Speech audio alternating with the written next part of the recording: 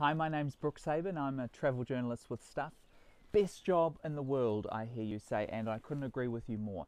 But there's a part of it that we don't show you. People think it's all sitting on the beach or going to an overwater resort, when in reality it's a little bit more like this, staying at a glamping with no power and doing work in the car at 5:30 in the morning. Good morning.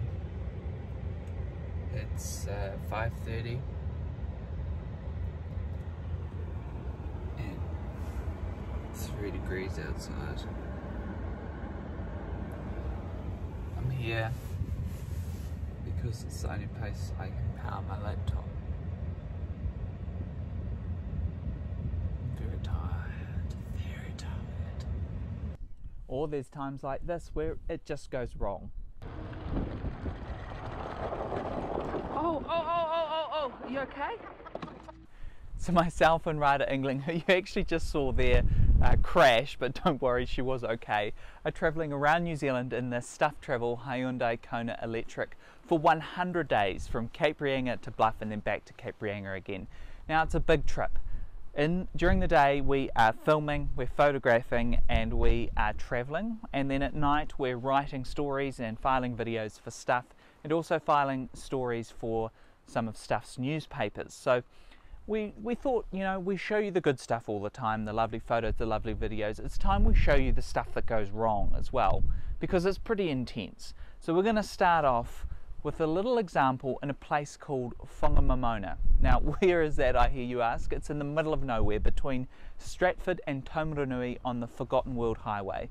It's a magical drive. Getting in, you drive through tunnels and primeval forest, and out you pop at this little hotel with no Wi-Fi or no reception. Now that's a bit of a problem when we are filing stories every night. So I got in the car, drove up the road, found a lovely lady who let me hook into her Wi-Fi, and I sat in the car and worked for the night. And then I came back to the hotel and this is what I found.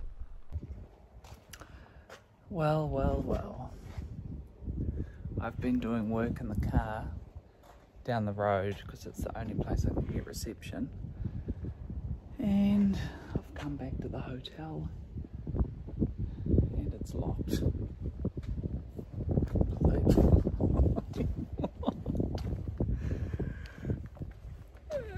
And there's no reception. I've got no way of contacting anyone. I'm in trouble. I have to yell up to Radha's room and wake people up. God.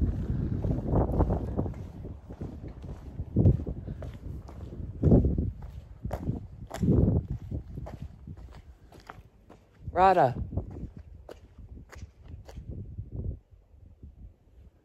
Not working.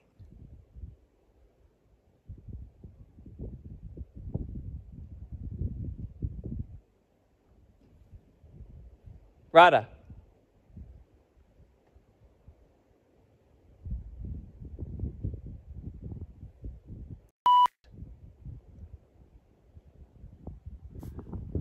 Literally in the middle of nowhere. Oh God, I'm stuffed. I'm really stuffed. Look. Nothing. I needed to have a good sleep. Radha!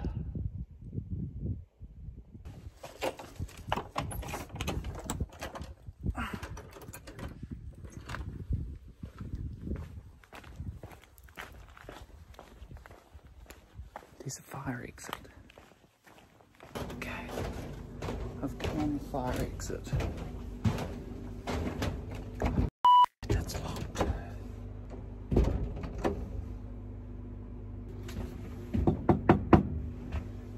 This isn't bad. Okay. Thank God. I got in unbroken. So I hope that gives you a little bit of an insight into the realities of travel journalism. It isn't always glamorous, and over the next 100 days we'll be showing you lots more of that.